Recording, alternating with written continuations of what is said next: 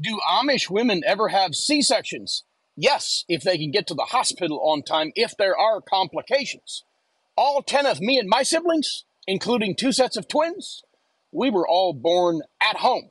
My dad and a hired midwife delivered all of us. Now, there are sometimes troubles with pregnancies, and they will hire an English taxi driver to immediately go to the closest hospital for help.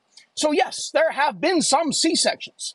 Also, sadly, in the Amish cemetery where my father is buried and my grandparents, you will notice if you walk in there that more than half have stillborn babies on the tombstone and then the parents' names. So obviously they don't make it to the hospital many hundreds of times.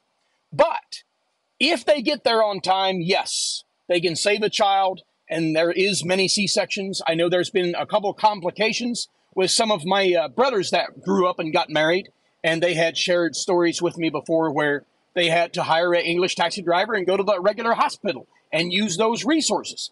But guys, the Amish culture where I come from, they're big on faith. They trust God. Our motto when I was growing up Amish, you either live or you die. You don't spend money. So that was kind of the way I grew up. And if you want to learn more where I tell all, you can order my book. It's ready for pre-order. You can click on the link in my bio, and it'll take you right to my website, eliyoder.com.